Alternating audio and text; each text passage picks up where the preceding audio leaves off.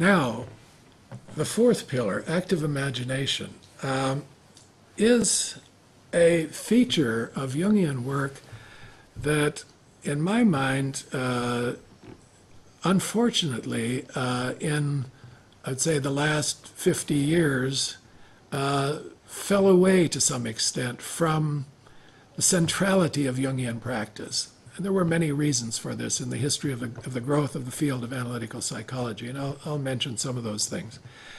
But I would say in the last 5 or 6, maybe even 10 years, it's been making a comeback. And I want to emphasize it as one of the main features of Jungian work in whatever form it takes, and there are various forms that active imagination can take, as you will hear. And the reason for that is that it is really the key to opening up a dialectical interaction between conscious and unconscious aspects of the psyche.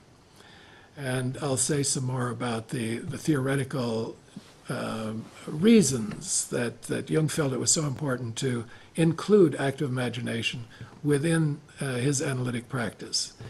And the 2 rules are these.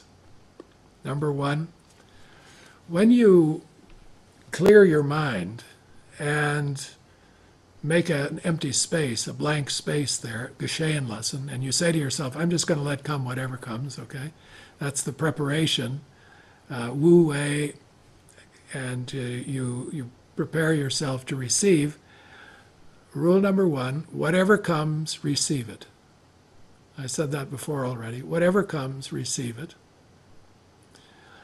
Because once you start judging and editing and second guessing, you destroy the whole thing. It won't work. So that's rule number 1. Block the editor out. Forget about what's good enough. Just let it happen and receive what comes. And then once it's come, once something is there, and I'll tell you a funny story about that as I conclude. Once it's there, second rule is, if it moves, follow it. If it moves, follow it. When something moves, something speaks, something starts doing something autonomously, that's where it's alive. And that's where you need to go. A leaf moves. A dog appears and wags its tail. Somebody speaks. Wherever it's alive, that's the place to engage, because that's where the psyche is beginning to show itself. The unconscious, the autonomous psyche is coming in, and you will be surprised. So wherever you're surprised, something moves, something acts, follow it. Whatever comes, receive it. If it moves, follow it. And if you do this for a number of days regularly and with some discipline, clear your mind on day 1, receive whatever comes, stay with it for 20 or 30 minutes, stop it, write down what happened. On day 2, go back to where you stopped on day 1. Again, now, back to where you stopped on day 1. On day 2 of Jung's active imagination, which I didn't tell you about, he went back to look for Solomon and Elijah.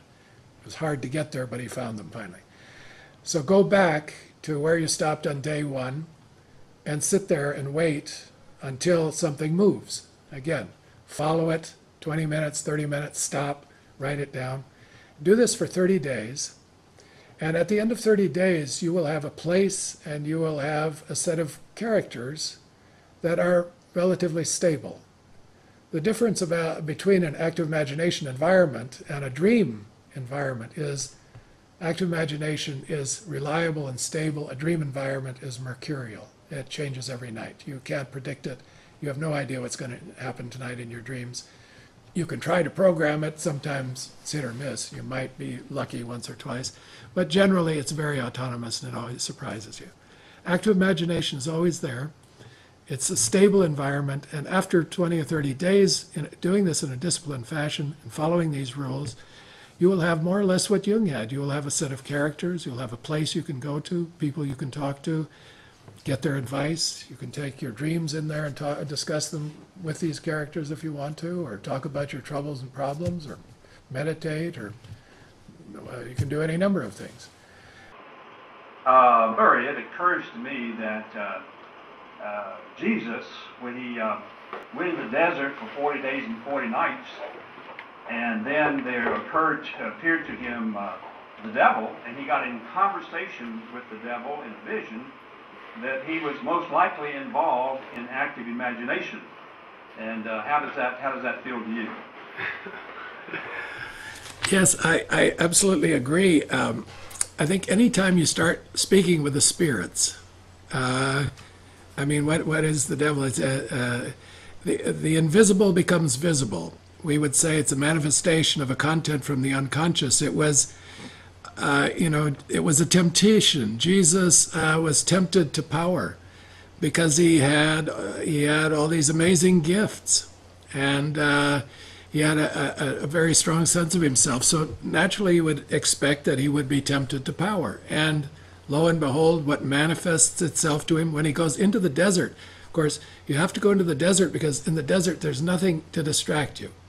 And there, the unconscious can manifest, right? When you go into the darkness and there aren't objects around you, or there isn't, you aren't in the middle of a city, there the unconscious can make itself known. And it did so in such a decisive and explicit way.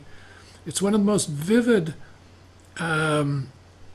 moments of the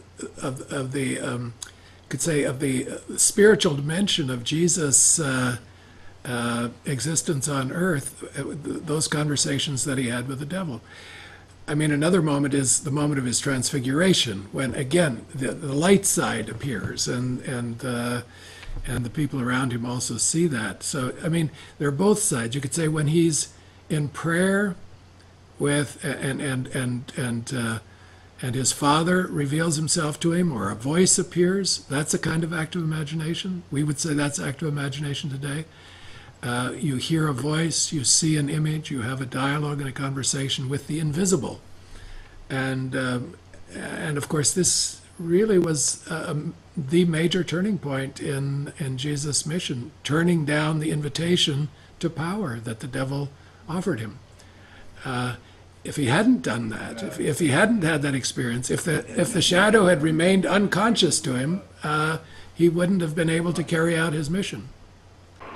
The problem with active imagination and the tendency sometimes to slip into fabricating or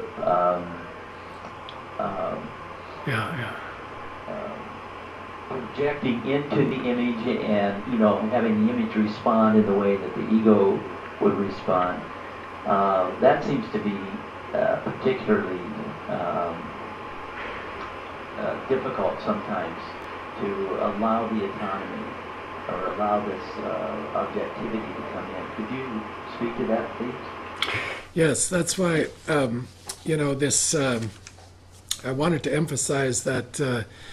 Quality of Gesehen lesson or Wu Wei, that it really is a dialogue, because people have often told me when they start doing active imagination, it feels like they're just making up everything, and they probably are.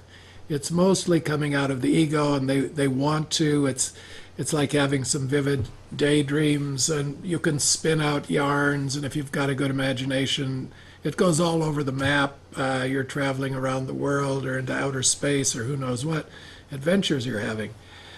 I try to slow that down. I try to say, stop for a moment and just let a figure speak to you. And until the figure shows some autonomy, and you really have the feeling they're surprising you, they are giving you something that you genuinely didn't make up. It doesn't come out of the ego. Like in Jung's example, she named herself Salome, and he named himself Elijah. That surprised him.